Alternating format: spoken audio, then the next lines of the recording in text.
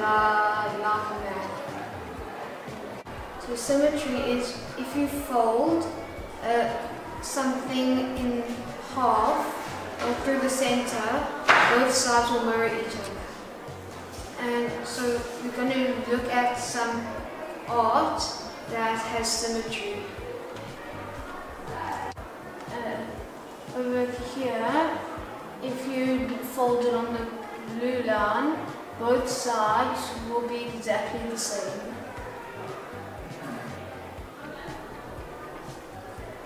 So on panel A, it is symmetrical going down vertically because both sides match, but not across because of this white V at the bottom.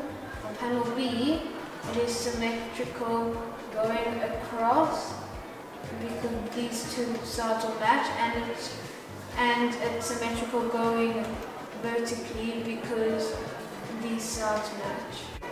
If you look at the Mercedes-Benz logo, if you go down like that, it is symmetrical on both sides. If you go across like that, it's the same, and like that, it's the same. And also, if you turn this part here, over here, it becomes the same thing. So if you rotate it 120 degrees, it becomes the same, and it looks the same. And you can do that 3 times in one full rotation.